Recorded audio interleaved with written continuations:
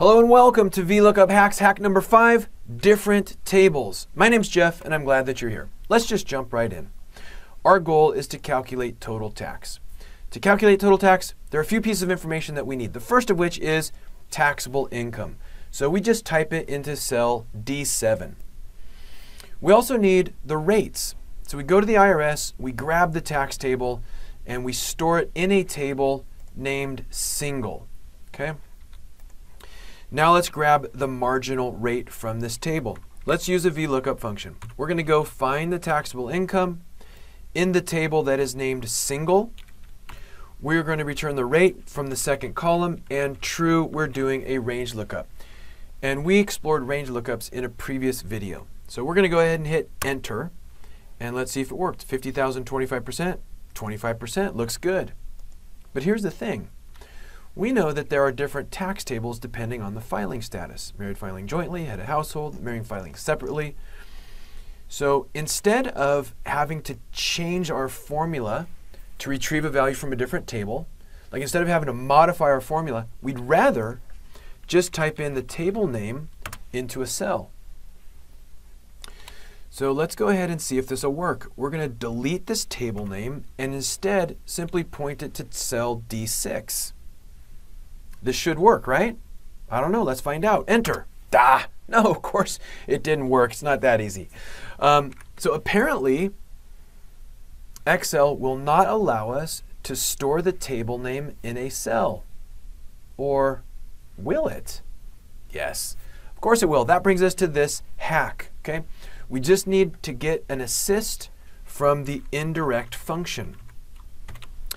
The indirect function will convert a text string like the text string single that's stored in D6, and it will convert that text string into a valid Excel reference, like a valid table name. So we hit enter and yes, we got it. 50,000, 25%, 50,000, 25%. We should be able to type in a different table name and yes, the rate updates. Head of household. Okay, that's the same, and married filing separately, okay, and single. So I think we got it, okay? I think we got it. Let's just go ahead and finish these calculations. We now need to grab the marginal income. What's the marginal income? It's this taxable income minus the beginning point of the bracket. And in a previous post, we talked about how to do that with a VLOOKUP. We're going to go find the taxable income in our table single, or better yet, we'll use indirect of this table name, return the value from the first column, and true for range lookup, and we hit enter.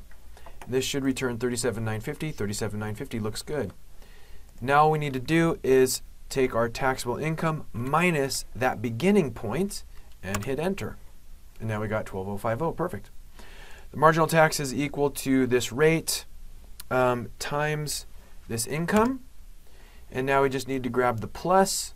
So we'll do that with another VLOOKUP, range lookup. Go find our taxable income in indirect of this, so in the single table. Return the value from the 1, 2, 3, third column. And yes, we're doing a range lookup. Enter. Okay, 522625, 522625 looks good. Our total tax is going to be equal to this marginal amount plus that. And I think we got it. And now we can just change which filing status it is. Married filing jointly, head of household, married filing separate, or single.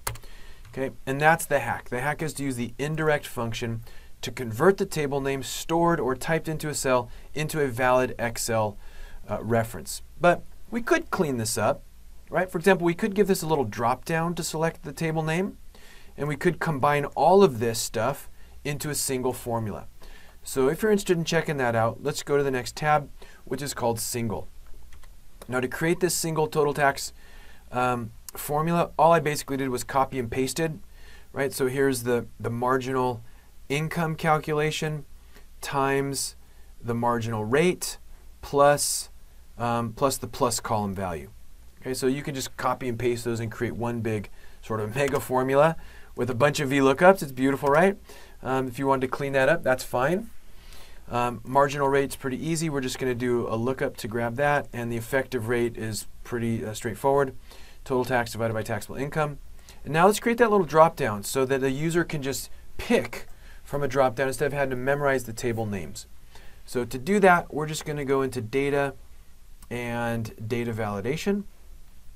We're going to allow a list, and we're just going to give this a list of our table names, single, separated by commas, MFJ, HH, and MFS. Click OK, and now we get the drop down, so it's easy to change which tax table. All right? So using the indirect function, that is how we are able to use VLOOKUP to retrieve values from different tables. Hope it helps. Thanks and have a great day. This video is a production of Excel University.